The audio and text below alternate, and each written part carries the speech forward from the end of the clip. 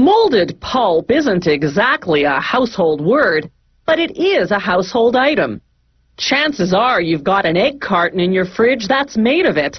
This thick cardboard-like material can be shaped into a variety of containers, such as those drink carriers they give you at the fast food restaurants.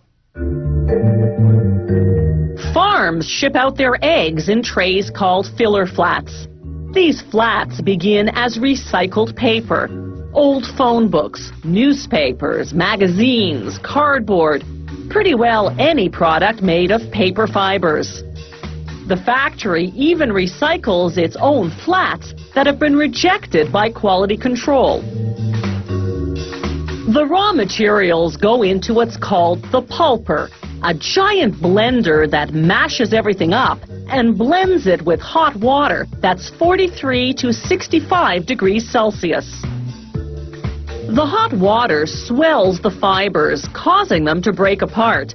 After 20 minutes, they become pulp, a watery mixture roughly the consistency of hot oatmeal.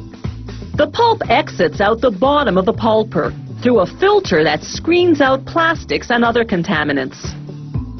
Shaping the flats is a fully automated process. Formation molds descend into a vat filled with pulp. A vacuum sucks the mushy mixture onto them. Water jets rinse off the excess. Rotating above are transfer molds. They grab the flats off the formation molds and move them onto a conveyor. Before the transfer molds grab the flats, though, a brush applies a water-based lubricant. This ensures the flats won't stick to the molds. It's just like greasing a baking pan.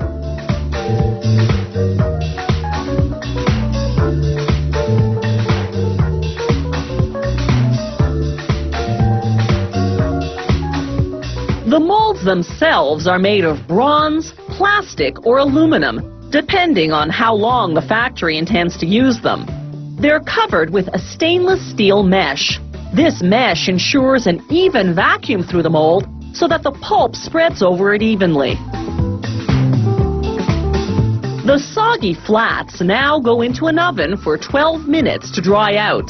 The 205 degrees Celsius heat evaporates the water. This bonds the fibers together, forming a rigid material. After they exit the oven, a device appropriately called an upender flips them up so that they stack into each other. A built-in counting mechanism triggers the machine to section off the required number of flats per package,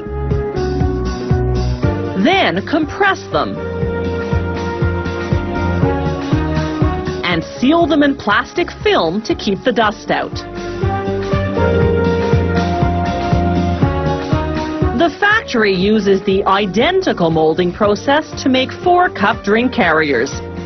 These too go into an oven to dry out the pulp, but only for 6 minutes, half the time the filler flats need, because this product is smaller and lighter.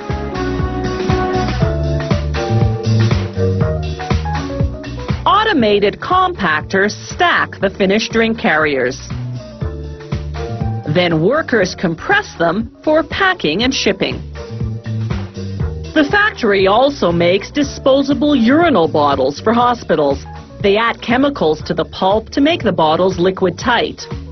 These molds are three-dimensional and lined with mesh on the inside. When they submerge into the pulp vat, a vacuum sucks in the pulp. When they resurface, water jets rinse the excess pulp off the bottlenecks, and the vacuum sucks out the water. A spiked conveyor belt transports the bottles to the drying oven.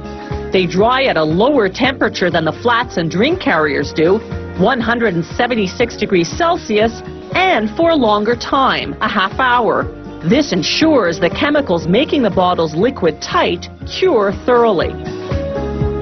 While urinal bottles can't be recycled for sanitary reasons, drink holders and filler flats are recyclable, making them extremely environmentally friendly.